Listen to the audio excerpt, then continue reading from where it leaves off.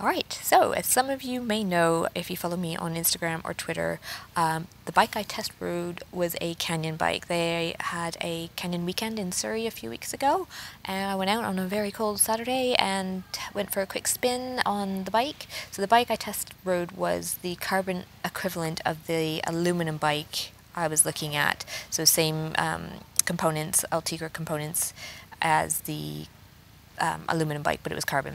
Initial thoughts.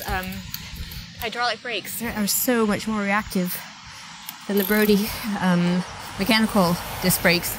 Very nice, but I gotta get used to that. I ended up in a small, even though the website said I was an extra small. The extra small is tiny.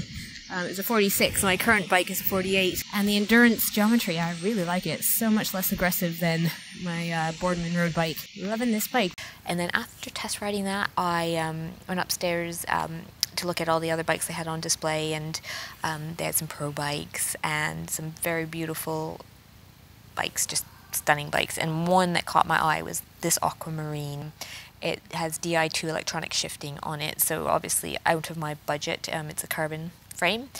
Beautiful bike, couldn't stop thinking about it.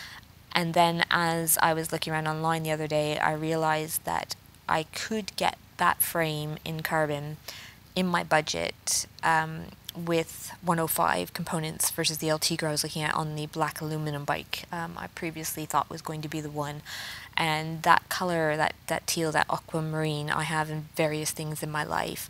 It's a color I'm just generally drawn to. I really like it. It's bright, it's cheerful, it's eye-catching. So could not get this bike out of my mind, and I decided to switch from the aluminum.